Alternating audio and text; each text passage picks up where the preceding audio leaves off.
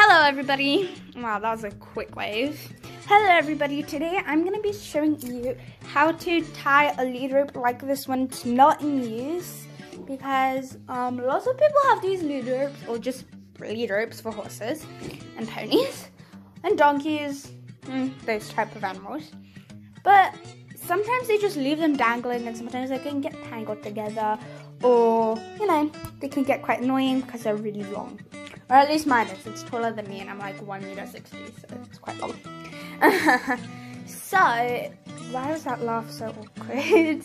So anyway, I'm going to be showing you how to make this and how to tie it up like this. It's super organized. I also just put this little strap on it for today, just for fun.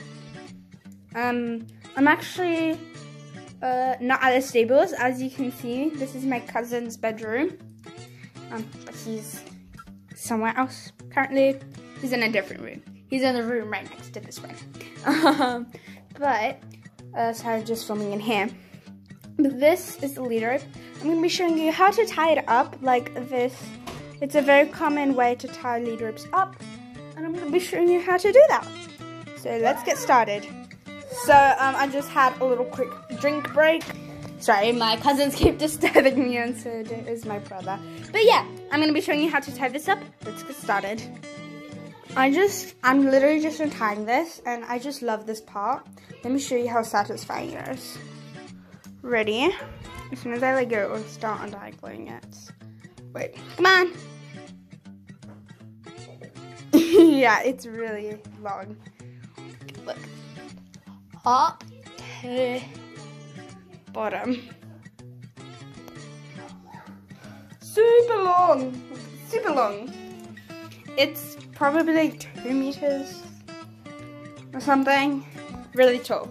So, what you're going to want to do first is, this room is really messy. I'm going to be cleaning this room afterwards just for a video. I'm trying to do some good stuff. So, yeah. So, this is the lead rope on the ground. So what you're going to want to do is like 1.5 hands of your hands basically. So you put 1, and then you kind of like put, okay, I need 2 hands. And then what you do is put like half. Okay. Then what you do is, let me just figure out a way to put this in the frame so you can see. Wait, sorry. So now you can see, I think. So we've got 1.5. And what you do is you put it like this on top, over. So you've got like a loop, which is 1.5 of your hands, of your hand, whatever. And then what you do is you take this excess and you tie it just like this around, as tight as possible. Yeah, sometimes it might feel like you're running out of space, but you're actually not. So this subject forces me to do it a few times because it actually takes some time. Or it feels like I'm running out of rope, but I'm actually not. Just not tying it tight enough. And that's the tricky part for me, to tie it as tight as possible. Okay, once you've got like a decent amount left, or just some left, what you're gonna do is you see this little area here, like that. Then what you're gonna do is just gonna put this just put it in through this hole any way you like, and then just pull that this way, and then it basically shows you how much rope you have left. So this is mine, how it turned out. So what you want to do then is, if you have a lot of rope left, what you're gonna do is take out the string and pull it as hard as you can and keep going around. This makes it so you're using it. And so now when you have like this tiny little bit left, put it in. And you're trying to get like so small amount of ending. And then you've got something like this. So you have a small amount of ending and then put it in, because it does get longer as you pull it. And then when you're done with that, you've got a big, nice, long piece like this.